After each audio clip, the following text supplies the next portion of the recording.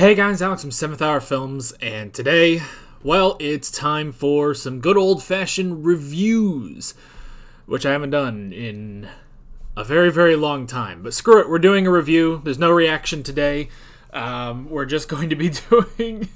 I say review. It's more of a story, really. It's more of a story of how I stumbled upon the first episode of an anime, and I was not prepared for it. So yeah, that's basically where we are in life today. I'm going to be talking about the first episode of Oshi No Ko. And yeah, if you are big into the seasonal anime, you've probably already seen this, and so you're probably like, well, it doesn't really matter what I say. I'm not here to tell you whether it's good or bad. I'm just here to, honestly, like I said, we're here to kind of just tell a story, basically. It's story time less than review time, but I don't know, I'll still probably call it a review. I don't know. So yeah, so you may have seen this. If you haven't, if you are just watching this video because maybe you're getting into anime, or you just watch all the videos that I put out, which, if more props to you if you are. But if you haven't seen the first episode of Oshi No Ko, please don't watch this video, actually, because it would be much better for you to experience this yourself. Trust me, because I was not prepared. As the title says, I was not prepared for Oshi No Ko. And let me tell you why. Before we get into the spoilers, let me tell you why. So, I'll have a big thing up when we do actually get to the spoilers. So, for the moment, if you just want to watch this without spoilers, we'll take a minute. So, alright, here's the thing. Here's how I watch seasonal anime. I don't watch everything. I'm trying to get more into seasonal anime and stuff. I'm trying to get more into, I guess, the anime scene. That's why I've been... well, that's why I want to do more anime here on the channel. I've been watching a couple other anime that I thought I might do reviews over, but I didn't. But I'm doing a review of this because, and you'll probably see why in a sec, but basically, I watch some of the video compilation, well, not compilations, but like, hey, here's, like Mother's Basement will do, like, here's all the anime this season, and where you can watch it, and that's all fine and good. And that is where I first learned about this anime, Oshi No Ko. But the way I normally choose which anime to watch in a season, this is probably terrible, but I don't know. I mean, it's anime, so who gives two shits? But basically what I do is I wait until YouTube recommends clips to me. So I'll just be, sitting on my phone, doing stuff, jacking off, I don't know, and suddenly YouTube will be like, hey, here's a clip from Spy Family. And I think, oh, Spy Family, I wonder what that is. And this was just when Spy Family started airing in Season 1. And it'll be some clip of Anya doing cutesy stuff, and Lloyd being cool, and Yor being sexy or something, or adorable. And I'd watch it, and I would be like, oh, that's really interesting. And finally, I was like, you know what? I'm gonna watch Spy Family. And I did, and I friggin' love Spy Family. And the same goes for pretty much every other seasonal anime that I watch. This technically didn't happen during the season that this first came out, but Tonikaku Kawaii, Fly Me to the Moon, I originally saw that through clips, and then I watched the first season. I'm now watching the second season. Tomo-chan is a girl, chilling in my 30s after being fired from the Demon King's army. All of that is by the same process. I get recommended clips on YouTube. So yeah. So guess what clip, you can take a guess, what clip was recommended to me. It was a clip from the first episode of Oshi No Ko with zero context. All I saw was it was one of the teen idol shows that I is in, which That's the character. That's the main character's name is Ai. So if I say that and you don't know the show, you might be confused. It's a whole problem in Yu-Gi-Oh! Vrains as well, but that's beside the point. Anyway, and my eyes are tired because it's first thing in the morning. It's like really first thing in the morning, and I haven't had my Pepsi, and it's one of the old school Pepsi, so I better open it and drink all the caffeine that it has that Pepsi has taken away from me. One of the Idol concerts where there's two babies, and they're kind of talking to each other. And right there, that should have been a red flag to me. But it wasn't. These two babies are talking to each other, like just actually talking to each other. And I think, okay, that's kind of weird, but whatever. It can happen. You know, maybe there's some sort of weird thing happening in this anime. I don't know. And then when the teen idol goes up and does her performance, the two babies start doing this otaku idol dance, basically. And I thought, well, gee, isn't that interesting? Isn't that interesting? So I decided from that clip to go watch Oshi No Ko. And that was, I don't want to say a mistake. I just was not prepared. I was not prepared. So, the most basic plot I can give you before we get into spoilers is there is a teen idol named Ai, and she gets pregnant with twins. And that could be a huge scandal because teen idol fans don't want their teen idols getting pregnant. They don't want them to even have a boyfriend. They don't even want them to look at a man who isn't them. You know, like these are the super freaks, I would say.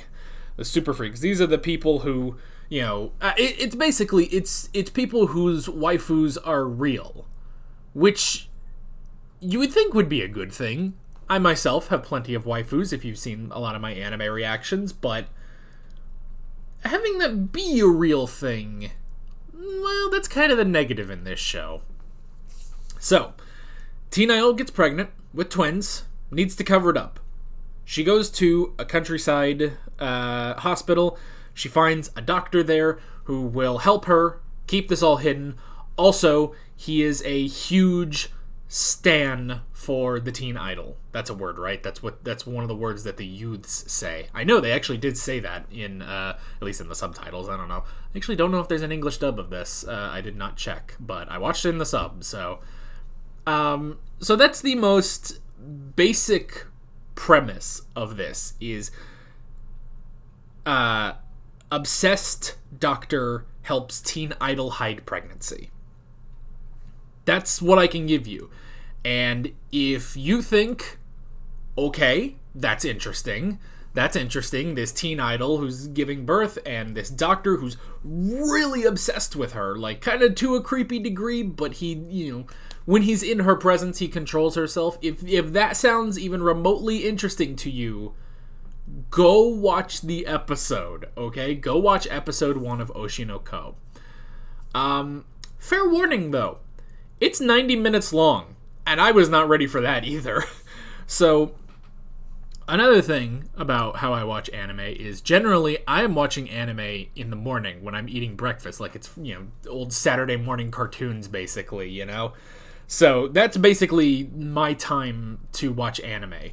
So, I'm sitting here eating my Fruit Loops like a jack-off, watching Oshi No Ko, and eventually I get done with my breakfast, and I'm like, well, this episode's going on a while. Only to realize that I had been watching for 29 minutes, and there were about 50 minutes left. Oh, excuse me. So yeah, it's an hour and a half long. It's practically just an anime movie at that point, but there is an episode 2. I don't know how long episode 2 is. I have not watched episode 2 yet, and I know this is a part of it that if you have been watching, if you've been keeping up with seasonal anime or anything, I'm behind on making an Oshi No Ko video, but again, I just wanted to tell a story, you know? So, spoilers from here on out. Spoilers. Spoilers. Go watch Oshi No Ko if you haven't. It is really good. It's really interesting. Oh, okay.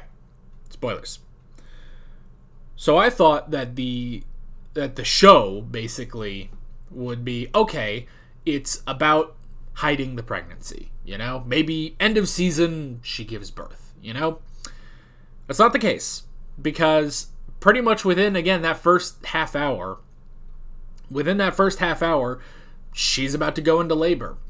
And the doctor, who, again, is a crazy otaku for her, he's murdered.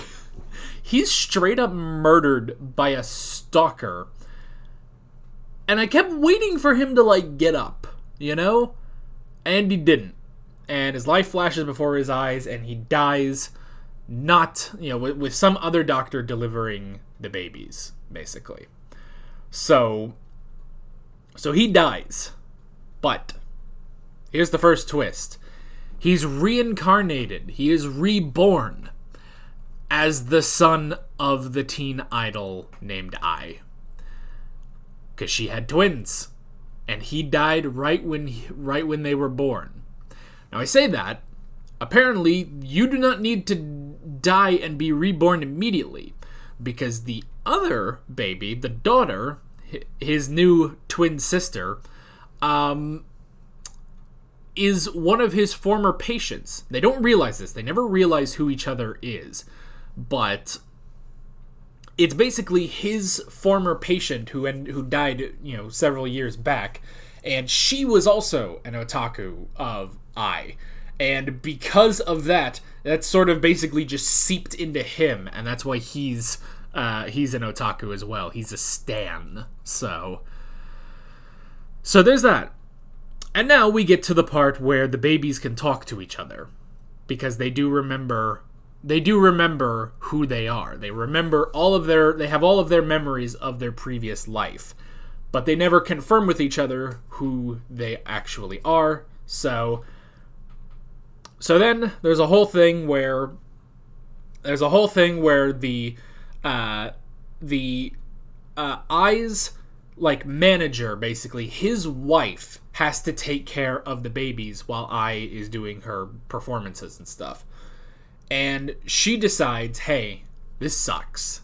You know, this just sucks. So I'm going to send out the word that I had twins, you know? Again, this is where the English I gets confusing, but it's beside the point. We're just going to move on from it. And the babies decide, no, we cannot let this happen. So they speak to the woman, and they trick her into divine retribution and scare her with the fear of some god. I don't know which one. I think they said Amaterasu, actually. Amaterasu, the Japanese sun god. I'm pretty sure. I played Okami. And yeah, so they scare her, and she doesn't do it. And so this is where I think, okay, I get it. Baby hijinks. Baby hijinks. This is basically going to be Japan's version of Rugrats, right? There we go. I finally figured this show out. I did not. We then go through a whole thing of like acting lessons. Ai goes to some shoots. She starts getting more gigs as an actress, and her son, the doctor, even though she doesn't know it either, the doctor also gets a role. He impresses this director, basically, and yeah, that all happens. It's fine. It's good. It's interesting. He shows up some prissy child actress, and life moves on, basically.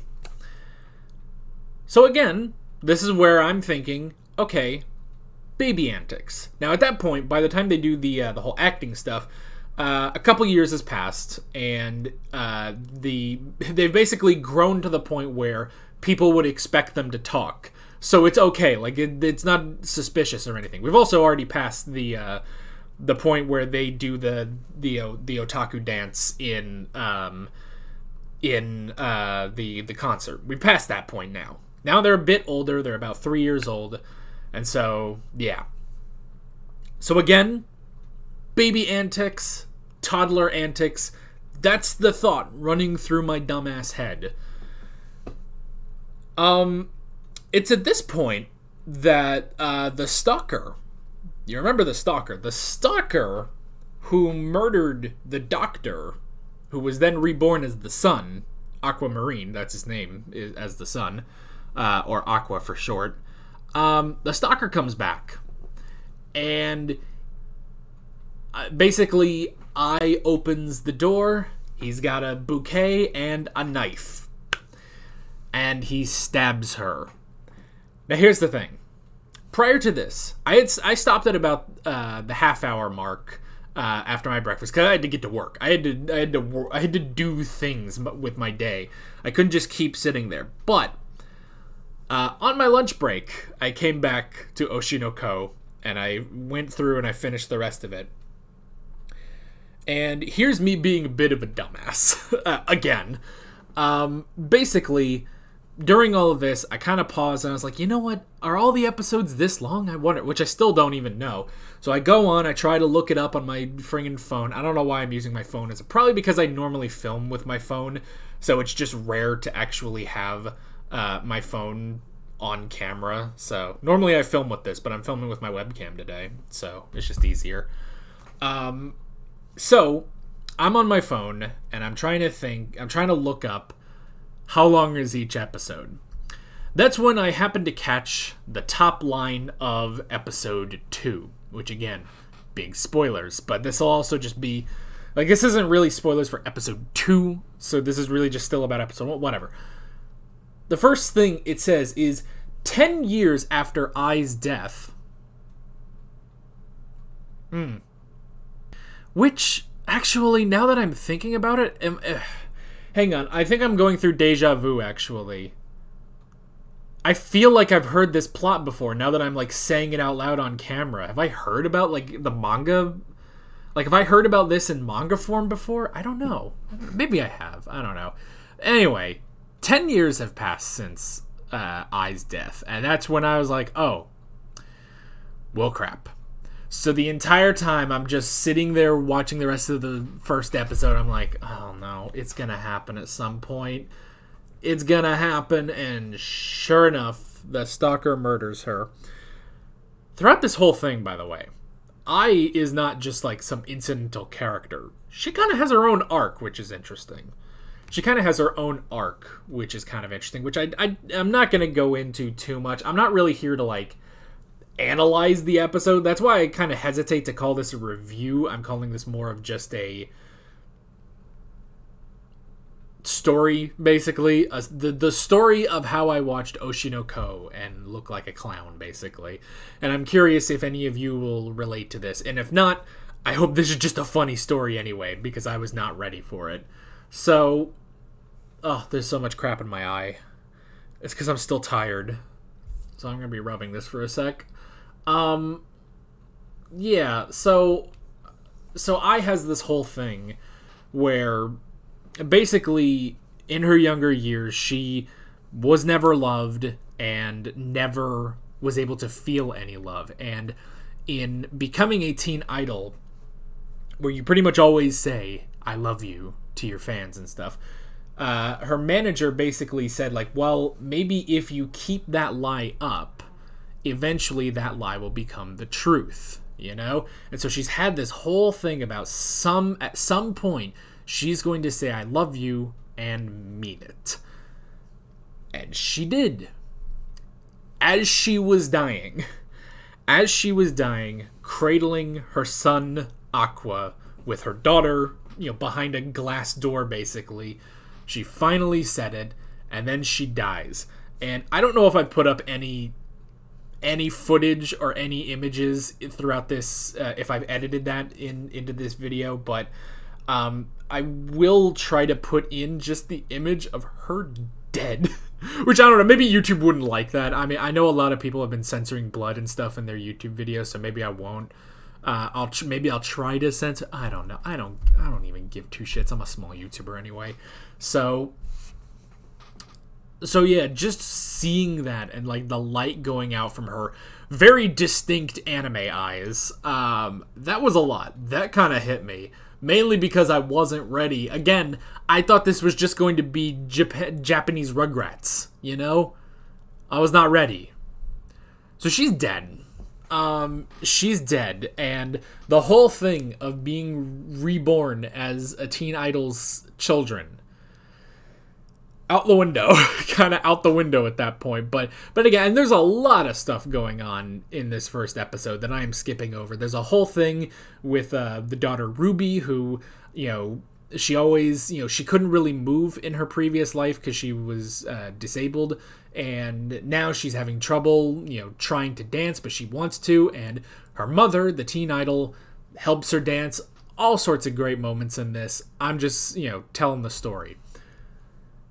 So she's dead, and I wasn't prepared for that. I was not prepared for that. And then I just kind of sat there and I was like, okay, what do we do next? What happens next? I don't know. But then, good old Aqua, good old Dr. Aqua, Dakwa, I don't know what you want to call him, Aqua. Aqua ensures that we continue this show, because otherwise, if this had not happened, basically, I don't know if I would go on to episode 2, because I felt burned by this show in a way that only I could, just because of the perfect storm of circumstances that led to me watching this show. So yeah, I was kind of iffy. Because there are another anime that I would get clips for, and then I tried watching it, was the 2022 version of how do you say it, Urusei Yatsura. I'm sure you know what I'm talking about if you know it. I watched the first 2 episodes of that, but I never continued because honestly, I hadn't seen the original. I'd never seen the original. I'd only seen some clips. So I tried watching the 2022 version, and honestly, I just really can't enjoy the main character. I think he's just kind of too much of a prick, so I just couldn't enjoy it. So I kind of left that. So I was kind of thinking, okay, I think I'm not going to be watching episode 2 of Oshi No Ko. But that's when Aqua makes sure that I have a hook. Make sure that there's a hook there to keep me for episode 2. So basically, Aqua realizes that the stalker should not have been able to find Ai. It should just not have happened, because everything about her was kept secret. Even in the beginning, how would he have known that she was having twins? There's no way this stalker could have known this. So we have to go through everyone who could have fed him information until eventually the one person who we have not talked about this whole video, their father. Because even though Ruby somewhat speculates it, I don't think that this is, a virgin conception. I don't think the twins were just given to Ai. I don't think she's, Mary, or what the hell's Anakin's mom's name? Her? I don't know. All I can think of is Sheev, but that's Palpatine's name, so that's not... Shmi, that's it. Shmi Skywalker, that was her name. What a... George Lucas and his names. So yeah. So there's the father. We haven't talked about him. He has not shown up. We don't know who he is. So Aqua decides, alright, I am going to track down our father, and I'm going to kill him. In what now, again, let me remind you what I thought this show was going to be. Doctor helps teen idol cover up pregnancy. Rugrats. Japanese Rugrats. Here's what it actually is. The Count of Monte Cristo. They have now teased me a Count of Monte Cristo-esque revenge story. Because now, it is 10 years, as the plot description for episode 2 said. It has been 10 years. Aqua and Ruby are now 14... Excuse me. They're about 14, I think. They still don't know who each other is. They have not recognized each other yet. But they still retain all of their memories from their previous lives, and Aqua is still set on finding his father and killing him for what he has done to Ai. And that's where it cuts off. And I don't know if there's any, like, scene after the credits. I'm kind of giving up on those, but that's beside the point. I don't know if there's a scene after our credits to tease that even more, but that was basically the hook I needed. Because otherwise, I would not have gone on to episode 2. I'd have been like, well, what am I watching? I thought we were going to have some shenanigans. Instead, she died. You know? So, I was not prepared for Oshi No Ko. And I don't know how many people were. I'm sure there were people who just knew the plot synopsis. But I mean, at the end of this 90-minute episode, Aqua is like, ah, yes, the prologue is now done. It's like, that was prologue? That was prologue? I thought that was going to be the whole show. That was prologue. Goodness. So, that's where we are. That's where I am in life, basically. And this has gone on longer than I needed it to, because you know me. Every time I try to do a shorter video, it just doesn't work. The recording here says 27 minutes.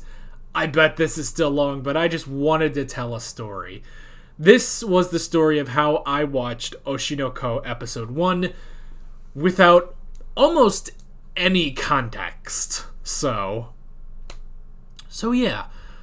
What did you guys think? Have you seen the first episode of Oshi No Ko? I hope you have if you're watching this far into the video.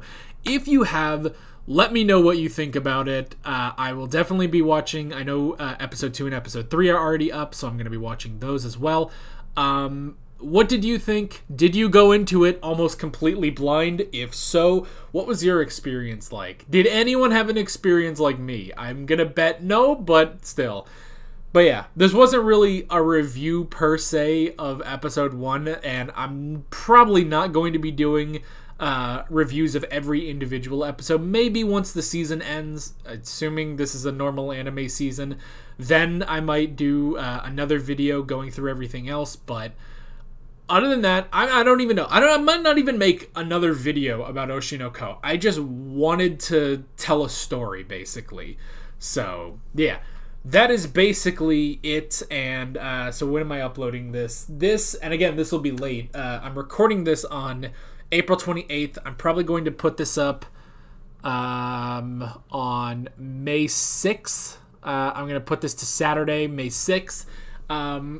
Next week, and here I should just get it out now. Next week on Saturday, there will be a review of One Piece. Yes, I'm serious. I'm gonna start One Piece reviews on Saturdays. They won't be consistent, but that's gonna be the new thing. So yeah.